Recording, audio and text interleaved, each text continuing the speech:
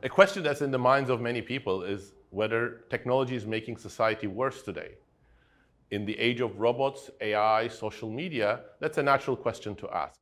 If you look at history, we see that technological change has been responsible for the creation of prosperity by and large, but with very important caveats. Industrialization created a lot of poverty before starting to lift living standards, and even today, the direction of technology matters greatly. We can do great things with technology and we can do very bad things, and it's society's choice, and that's what my research focuses on.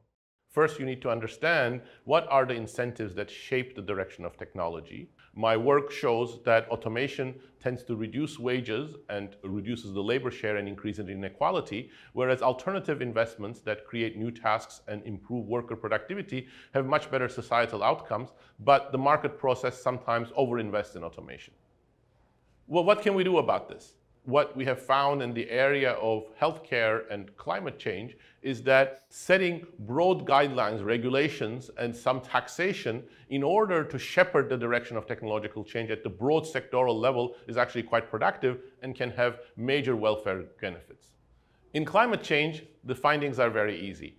The big success has been renewables. 30 years ago, solar and wind power were at least 10 times as expensive as fossil fuels. Today, they are cost competitive. How did we achieve this? Well, with a minimal amount of societal pressure and government regulation that made fossil fuels more expensive and encouraged innovation in these renewable sources. That success story can be repeated in other areas where the direction of technology is not optimal. In summary, I think we shouldn't think that the market is necessarily going to get the direction of technology right, but that is the beginning of the journey, because how to intervene in the market is actually a difficult problem. We have some successes as in the area of energy, but there's much more that needs to be understood.